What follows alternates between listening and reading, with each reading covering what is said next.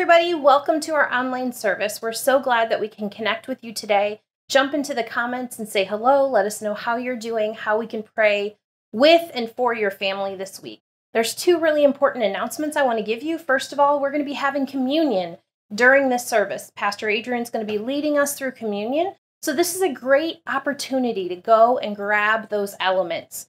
That is any juice or water that you want to use, any kind of bread. These are symbols that we will use as we go through communion today. So if you want to get those prepared, now is a great time to do that.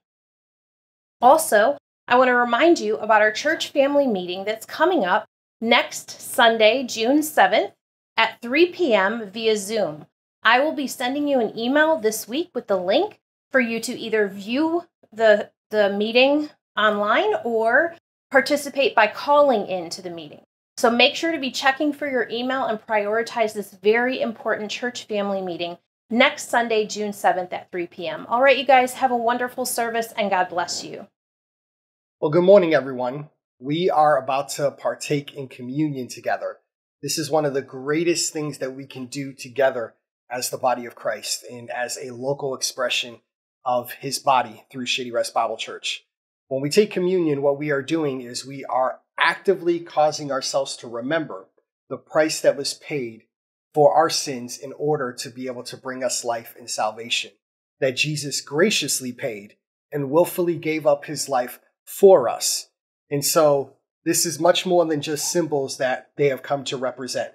So if you have not placed your faith and trust in Jesus Christ as your personal Lord and Savior, then I would ask you to not partake of communion. And I don't say this in a way to be mean, but when Jesus instituted what we commonly call communion, he did it at a very typical Passover supper. And he took common elements. And what he did is he brought new meaning to them about what was going to transpire about 24 hours later. And so those elements, the broken bread and the cup that represent his blood and his broken body, do not carry any meaning if we have not placed our faith and trust in him as our personal Lord and Savior. So go ahead and take the time, if you haven't already, and gather those elements together. I'm going to read from Paul's account in 1 Corinthians 11 as he reminds us of what happened that night when Jesus instituted communion as we walk through taking communion together as a church family. So in 1 Corinthians chapter 11, starting at verse 23, this is what we read.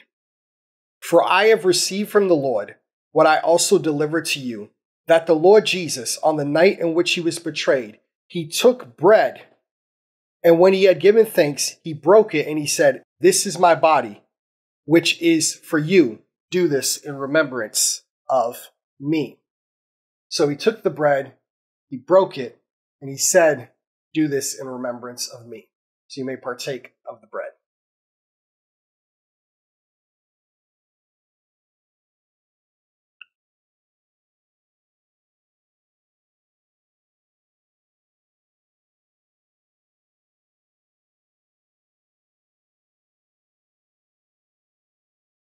In the same way, he also took the cup after supper, saying, "This cup is the new covenant in my blood. Do this as often as you drink it in remembrance of me." Just a note before we pray and take the cup. Anytime covenant was instituted, when you look back at the Old Testament, it usually involved blood and some element of sacrifice.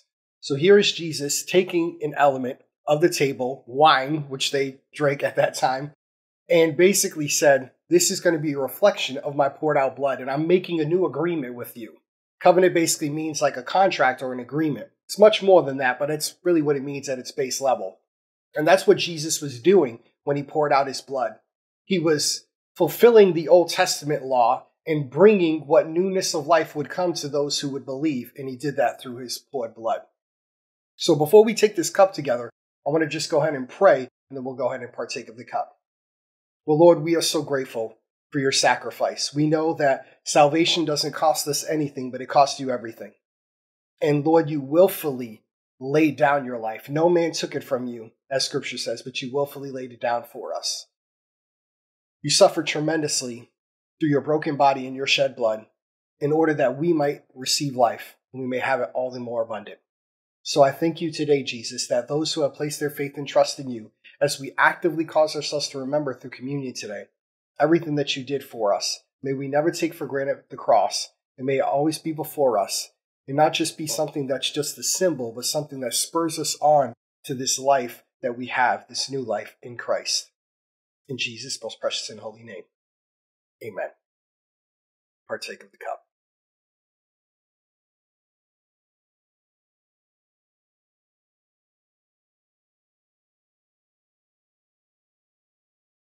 Paul goes on to finish, and he says this, verse 26, for as often as you eat of this bread and drink of this cup, you proclaim the Lord's death until he comes.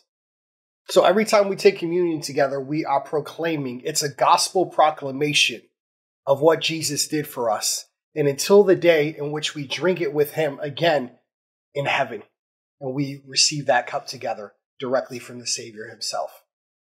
Well, God bless you as we continue on in this service.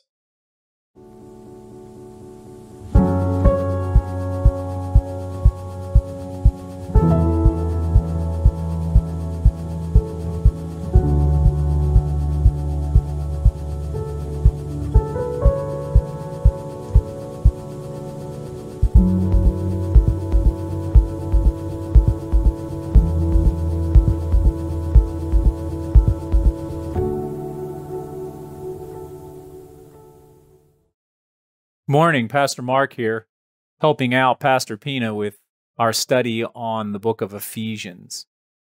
You know, no matter what your interests are, I'm sure you have someone that you have always wanted to imitate.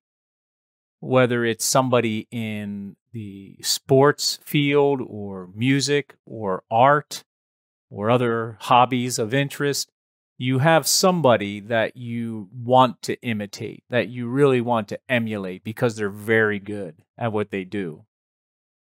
For me personally, I started playing drums when I was about 15. This is one example, I guess, from my own personal experience. When I was about 15, 16 years old, I started playing drums.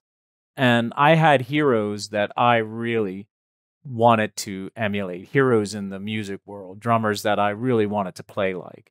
Jazz drummers, rock drummers. And this was before the days of YouTube. So we would really just watch the MTV, or maybe there was some, here's an old one, VHS tape out there that we could get and just try to learn and copy and watch. That's what I would try to do. I really wish I had YouTube back then, because some of the guys that I used to watch are doing stuff now, and they're a little older, but they're doing some of their their style and their techniques now. But we all do have somebody that we like or want to imitate, that we like, that we want to emulate. This morning, we're going to continue on in our study of Ephesians.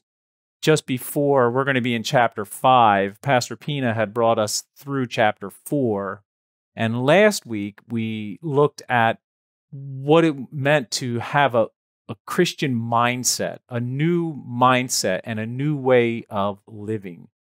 The Ephesian church was comprised of pagans that were just coming out of idolatry and temple worship.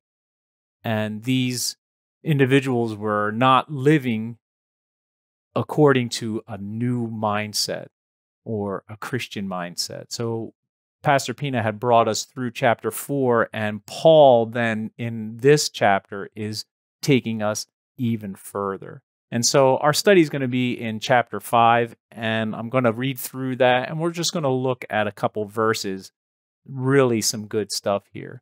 But just keep that in mind. You always want to usually emulate somebody that is really good at something, and you want to kind of copy that and do what they're doing because you admire them so much. It could be in any field. Maybe it's even somebody that you're thinking of right now personally that's in your family, maybe your mom or your dad or grandparent or whoever, brother or sister.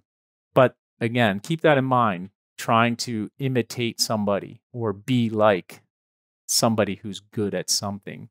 I'm going to read in chapter 5 of Ephesians, and we're going to pick up in verse 1, and I'll read through this, and we're going to park on some of the verses, and we're going to mine some of the really good knowledge here that Paul has for us. Starting in verse 5, chapter 1, therefore be imitators of God. There's that word imitators. Be imitators of God as beloved children, and walk in love as Christ loved us and gave himself up for us, a fragrant offering and sacrifice to God. But sexual immorality and all impurity or covetousness must not even be named among you, as is proper among saints. Let there be no filthiness or foolish talk, nor crude joking, which are out of place, but instead let there be thanksgiving. For you may be sure of this, that everyone who is sexually immoral or impure, or who is covetous, that is, an idolater, has no inheritance in the kingdom of Christ and God. Let no one deceive you with empty words, for because of these things the wrath of God comes upon the sons of disobedience. Therefore do not become partners with them, for at one time you were darkness, but now you are light in the Lord. Walk as children of light, for the fruit of light is found in all that is good and right and true, and try to discern what is pleasing to the Lord. Take no part in the unfruitful work of darkness, but instead expose them. For it is shameful even to speak of the things that they do in secret. But when anything is exposed by the light, it becomes visible. For anything that becomes visible is light. I'm going to stop there for a minute. We'll continue on in just a moment. But let's go back to verse 1. Therefore, Paul is saying, because he's going back to chapter 4, again, he's further expounding what he was teaching the Ephesians about having a new mindset and a new way of living, a new way of life, a new way of thinking that goes beyond their idolatrous practices. He says, therefore, be imitators of God. So there it is, imitating God. Now, some of your translations may say, be followers of God. It's the same thing. When you follow somebody, you're really imitating what they're doing. You're trying to be as good as that person is, whether, again, it's in a sport or in music or cooking or business or whatever it is. Here he's saying, be imitators of God. But look at this. As beloved children. As beloved children. This is the first of 3 identities that Paul gives to the Ephesians. This is the first of 3, and we'll look at the other 2 in just a minute. But he says, be imitators of God as beloved children. Now, this is, again, a very different way of thinking for the Ephesians. Prior, they were pagans and practicing pagan worship in the temples, and they could never have thought of themselves as being children of a deity. They thought of the deities as so much higher to them, and they spent most of their time trying to either appease them, they were afraid of them. But here Paul is saying, be imitators of the true God as beloved children. So what a beautiful new title. Now, it's not just a title given to the Ephesians. We are that as well. Some centuries later, this still pertains to us. We are children of God, and so we can imitate our Father. Now, this is kind of curious, because when we imitate somebody, we are able to see them. So, going back to my days as a teenager, I could watch my favorite drummer. I can watch him with his sticking technique or whatever he was doing with his feet. I could watch that. He was a physical person. But God is spirit. So how then can we, as children of God, imitate God who is spirit and who is unseen? Well, I like this because Paul kind of further expounds on it. He kind of starts building it out for the Ephesians. So let's build this together. Therefore, be imitators of God as beloved children And look at this, walk in love as Christ loved us and gave himself up for us. A fragrant offering and sacrifice to God. Jesus, and here's some theology, and some of you who have been in church a long time are familiar with this, and maybe some who are just joining in or are curious. Jesus is the perfect representation of the Godhead. He is the living Word. Jesus Christ is God, the Son. He is deity. He is God. And he represents God in the flesh. He's the perfect representation of that. He is also 100% human. And that is something that is it's mysterious to us. It's a mystery to us. We know more about what it doesn't mean, and we kind of have faith in what we draw from the Bible as to what it really means. So Jesus is 100% God, and he's 100% man. And it's a perfect union of the two, but he is fully God. So he then gives us the tangible, physical way in which we can study how God can be imitated. Because we, as beloved children, can look at the Son of God and walk as he did. Now, Jesus loved us and gave himself to us as a sacrifice. So that's one thing that we learn as we are children of God. How we imitate God is to walk like his Son in sacrificial love. And you'll see this even further expounded in perfect community with each other. So Christ loved us, gave himself up for us, a fragrant offering and sacrifice to God. That's an Old Testament reference about the burning of incense and how that was like atonement for the sins of the people of Israel back in the Old Testament, and went up to God a sweet, savory offering. Well, Jesus did that for us, and so it's like a sacrifice to God, and we are that aroma. His sacrifice for us is that fragrant aroma. And so we then look to Christ as our example. So Paul is putting together the Godhead here, a perfect unity between God the Father and God the Son. And he's painting a picture of community between the two. I want you to look at something very interesting here, just real quickly. I'm going to read it from the Gospel of John. This might help you understand this relationship that Jesus had with the Father, how God the Son and God the Father lived in perfect community with one another, and how Jesus showed us how God walks himself. This is interesting. It says, so Jesus said to them, truly, truly, and this is found again in the Gospel of John in verse 19. So Jesus said to them, truly, truly, I say to you, the Son can do nothing of his own accord, but only what he sees the Father doing. For whatever the Father does, the Son does likewise. For the Father loves the Son and shows him all that he himself is doing. And greater works than these will he show him, so that you may marvel. For as the Father raises the dead and gives them life, so also the Son gives life to whom he will. So whatever the Son sees the Father doing, that also is what Jesus is doing. How Jesus lived, how he lived among us on earth, is how God, the Father, is to be imitated. So it's very, very interesting how Paul puts this together.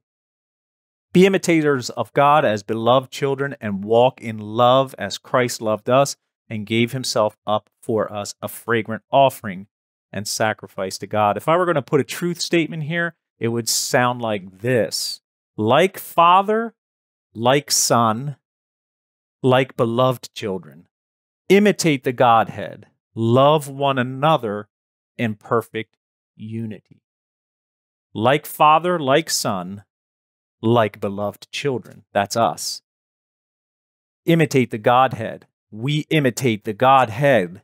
Love one another in perfect unity. In perfect unity. Now, let's take a look at verse 3.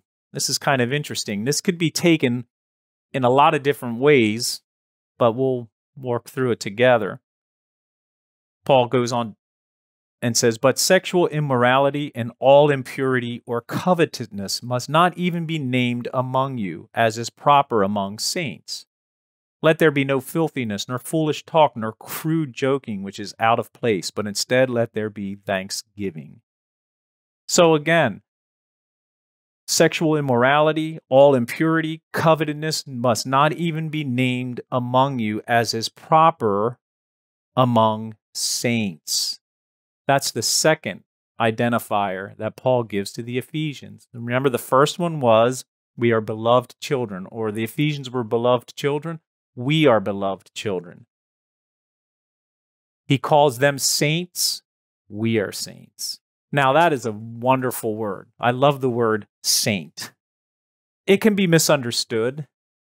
Sainthood is not something that you have to earn. You don't have to be canonized. There is no ritual that a high priest or whomever comes and makes you a saint. A saint is one who grace has been bestowed upon them, and they receive that, and they are then sanctified. Sainthood means blameless, sacred, consecrated, or holy. It means you're set apart. Doesn't mean that you are perfect or that you are in any way some kind of a miracle worker. It simply means that you've been pulled away. You are consecrated. You are a saint in God's eyes. This is yet another kind of new thing for the Ephesians to think about now as themselves. Boy, we're beloved children, and now he's calling us saints.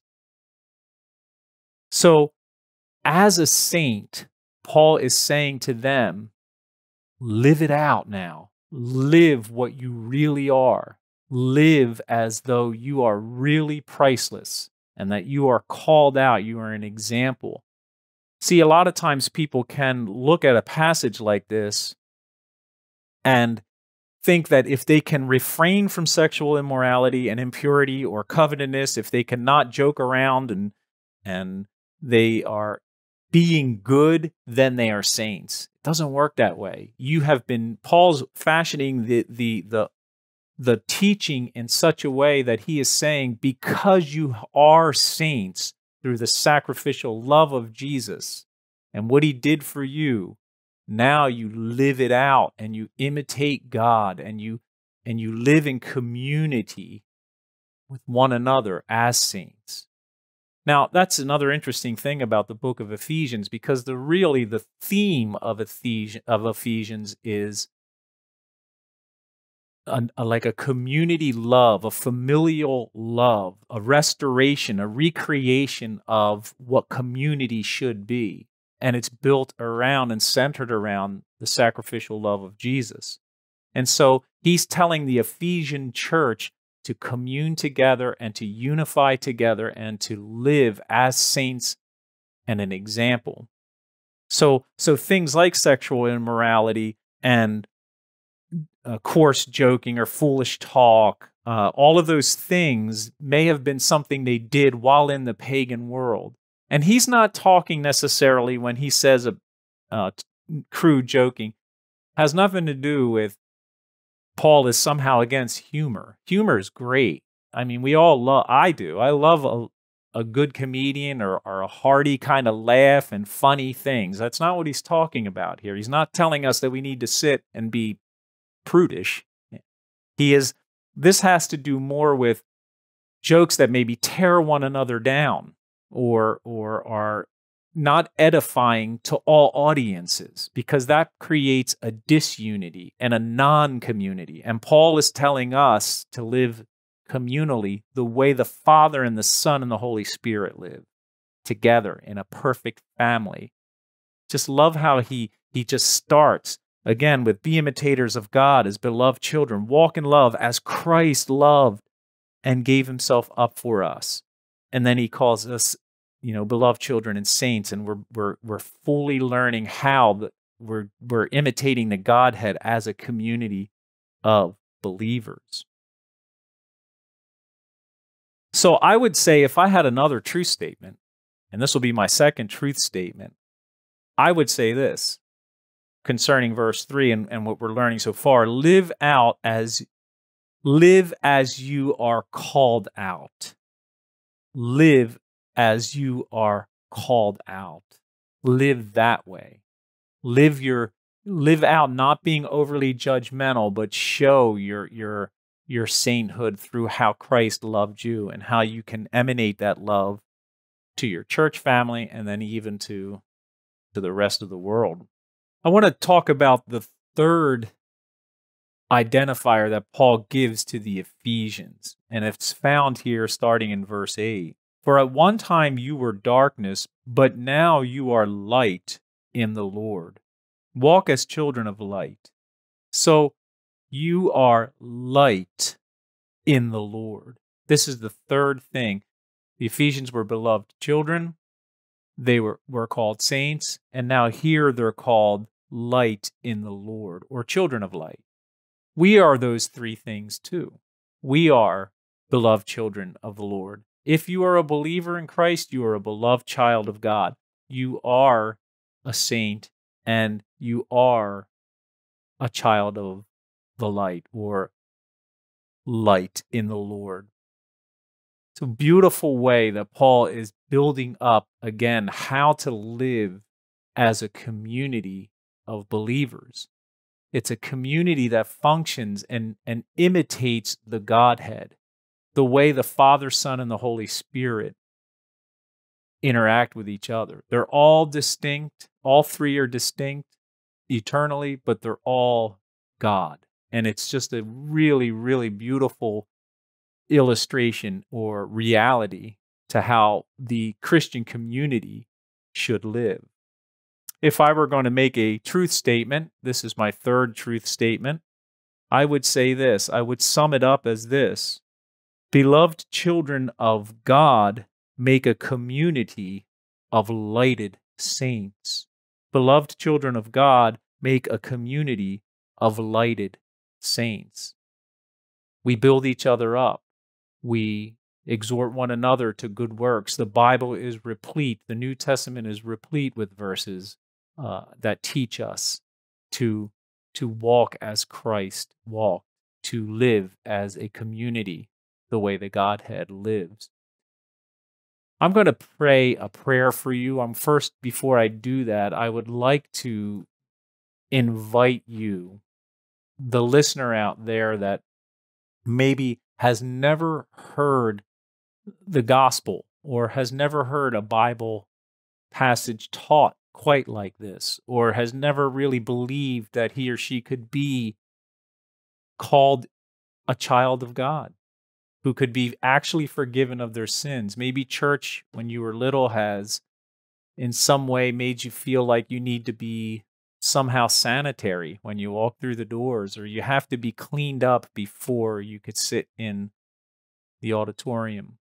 It's just not that way. Jesus came to a condemned world to save it. The world is condemned already. Jesus came to call sinners to himself. He truly, truly, deeply, deeply loves you very, very much. And he wants you to be a part of the same community that the Ephesian believers were called into. Paul was very, very, really, really fired up to get the Ephesians to really believe their new way of life. And we here at Shady Rest want you as well to know that you can be a part of a community like the church, in the church, and your gifts can be used as well that you have. It's a simple faith in the finished works of Christ. Remember, way back in our first verse, Christ loved us and gave himself up for us. Everything that we've ever done, we're all born into sin, so it really doesn't even matter how much wrong we've done. We are just under God's wrath the moment we're born. But Christ came and called sinners to himself. Simple faith in the finished work of Jesus Christ, his death, burial, and resurrection. There is no real specific prayer. It's just a brokenness that a person knows inside of them and cries out to the only lover of their soul, and that's Jesus. This prayer is really a prayer that comes and guides you more than tells you what to say. So I'm going to close out the message this morning. I'm so thankful that you were able to join us through this medium of cyberspace, and I'm going to pray us out. Thank you so much, Lord. I just want to pray for any who don't know you this morning. Maybe there is that one listening in this morning that really knows that they need you and that they desperately want to come to a peace in their own heart about things that they have done or this emptiness that they maybe feel inside. I pray that you would reveal to them your true love for them, that they would know that Jesus is there and that whatever they utter to Christ will be heard. He will in no way cast out a broken sinner coming to find refreshing water. Jesus is living water, bread. He's all those things that we need. He spoke of himself to us in words of sustenance, things that we need to live. I am the bread of life. I am living waters.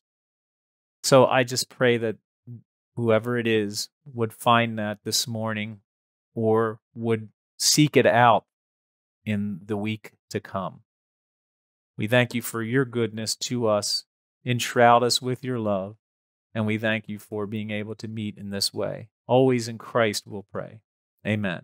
Thank you for joining and listening this morning.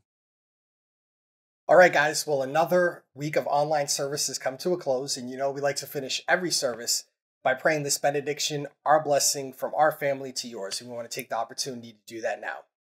So now go into the world in peace. Have courage. Hold on to what is good and honor all men. Strengthen the faint-hearted and support the weak. Help the suffering and share the gospel.